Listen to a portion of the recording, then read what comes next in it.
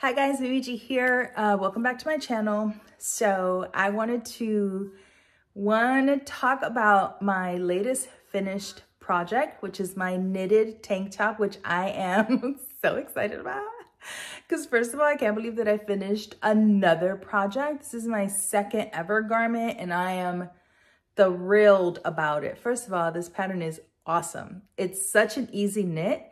And on top of it, the designer, which I will link to the video below and to her patterns, she does a knit along, which for me, you guys, if you watched my last video and I started knitting, it's so helpful because although there were only like maybe 3 different areas where I was like, what the hell is she talking about? I just could go to the video and watch it, and that made everything so much easier.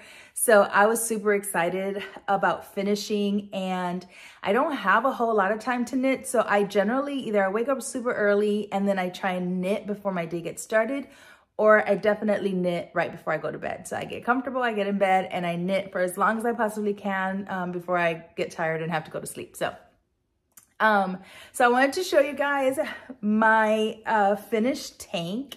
There was only one visible mistake, but I didn't know how to fix it, so I just left it. And it's this little thing right here, but I don't know what I did. So I just fixed it as best as I could and kept it pushing, child, because I was gonna finish this tank.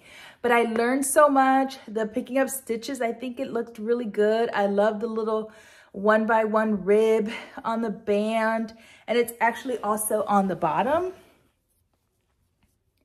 And so I was just really excited that I was able to follow the pattern, follow her when I needed it, and finish another project. And I have already casted on my next project, so I'm ready to go, you guys. But I also wanted to show you guys a little gift that I got. So I was super excited. I, of course, on Instagram started following a ton of knitters and crocheters and yarn dyers, and some of them were already following me, so I was super excited. And so one specific account, which is 5 Burls Yarns, sent me a little gift, and I was so excited. First of all, I was like flattered that she wanted to send me some of her hand-dyed yarns. And obviously by the name, you can guess that she's a New Yorker. I also got a little really pretty card from her, so that was really sweet. And she left me a really nice message in it, which I thought just was really nice. And I really appreciate it. Everything is handmade and dyed in New York, so I thought that was dope.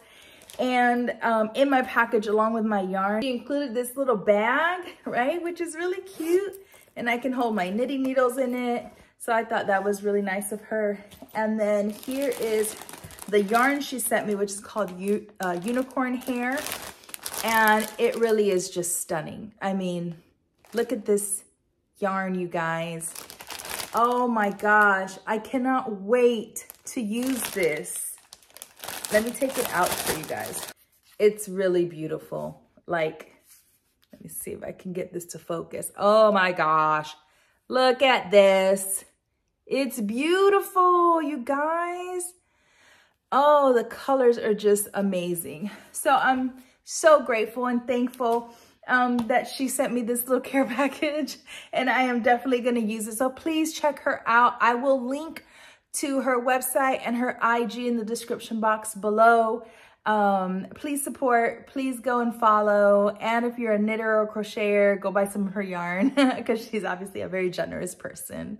So I wanted to also thank you guys for all of the love that you gave my last knitting video, where I talked about my starting to knit and sort of my journey and my first trip to the yarn store here in Atlanta. I was a little bit nervous about posting that video, one, because you guys mostly know me for my sewing, and I know not everyone loves to get content that is not sewing related all the time, but this is my life, and I am a crafter and a sewist and a artsy person overall. And so I love all things. I love to cook. I love to crochet. I love to knit. I love to sew. I love to...